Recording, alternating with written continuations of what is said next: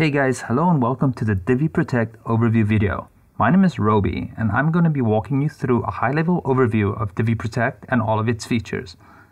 Now, since we won't be getting into the nitty-gritty of things, please check out the documentation site at help.diviengine.com. It's also shown on the screen right now for specific details and additional videos to help get you going. But if you do get stuck, please contact our amazing support team for more complex issues. So without wasting any more time, why don't we just jump right into it? Now, downloading and installing our plugin is super easy. All we have to do is go to diviengine.com and log into our account.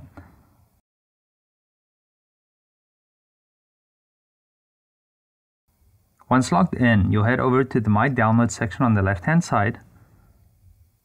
And once there, you'll see a list of all the plugins you've purchased from Divi Engine. Just scroll down to Divi Protect and click on the green button on the right-hand side. Now be sure to save this at a place you can find it very easily, because then the next step will be installing the plugin. Now with our plugin downloaded, we head to the back end of our Divi site. We're going to go over to the plugins area and then select Add New.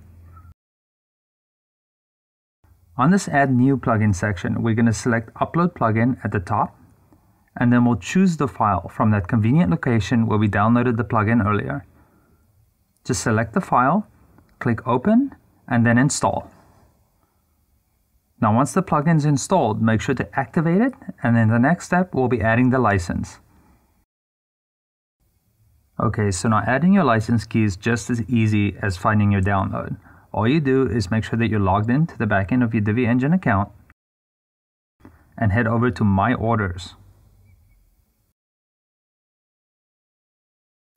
Now once there, you'll see all of your recent orders and then the Manage License button. Click on the Manage License button for me. Now this takes you to your license key page. You might see a lot of licenses for your Divi Engine products that you've generated in the past, but the best way to go about this is to scroll to the bottom of the page and you'll see our key generator. You just click that drop down and select Divi Protect from the list and hit Generate License. Once that license is generated, make sure to copy it, and then we'll head back to the back end of our Divi site. Now back in the back end of our Divi site, we'll see the Divi Engine link in the left-hand column. Now hover over that and click on Protect License at the bottom. Now all you need to do is paste your license into the box and hit that Save button.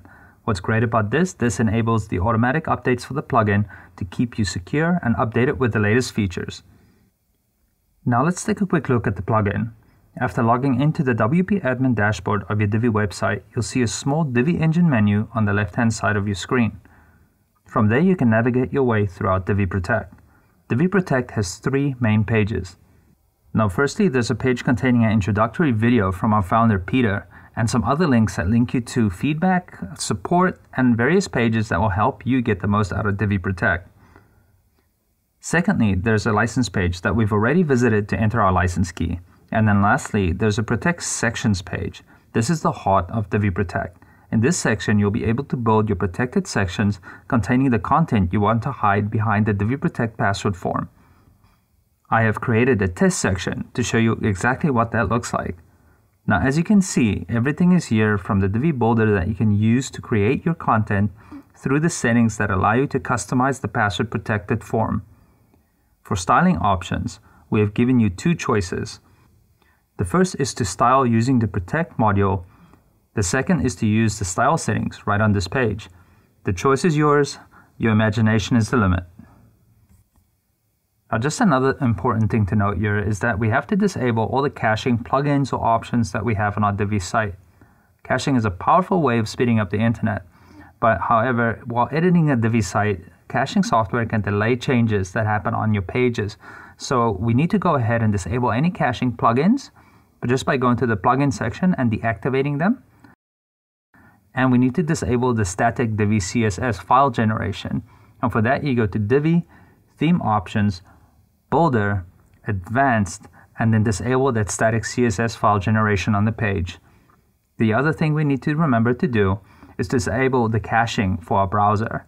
Now I'm using Chrome, so I just go to the right here and hit the 3 dots, scroll down to More Tools, and then click on Clear Browsing Data. That will clear out my cache, and now we're ready to start working with Divi Protect. Now, I hope this overview was very helpful to you. Thank you for watching. Have a great day, and please get in touch if you have any additional questions, and definitely check out our support page at help.diviengine.com for more videos and texts that will help you utilize the best out of Divi Protect. Bye for now, and I'll catch you in the next video.